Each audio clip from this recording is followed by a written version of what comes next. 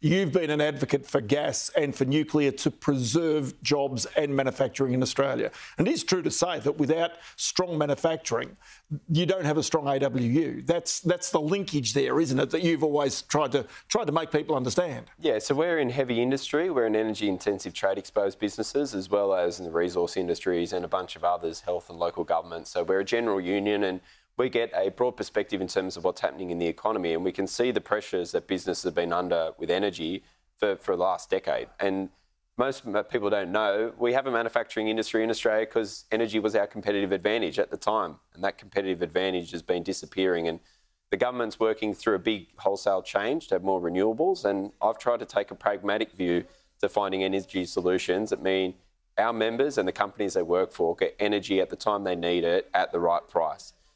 It's part of that. Hasn't made you many friends in some areas, though, has it? No, I think it's funny, like I look back and just say, I think I've upset everyone on all angles over the journey. And I think, well, maybe that's the right place that I should have been in. And I think if you look at it right now, I've been pragmatic about talking about nuclear energy before, but if you maintain that pragmatism, it's got to cut both ways. And I see now just the sheer weight of investment and dollars around the globe going into other forms of energy development.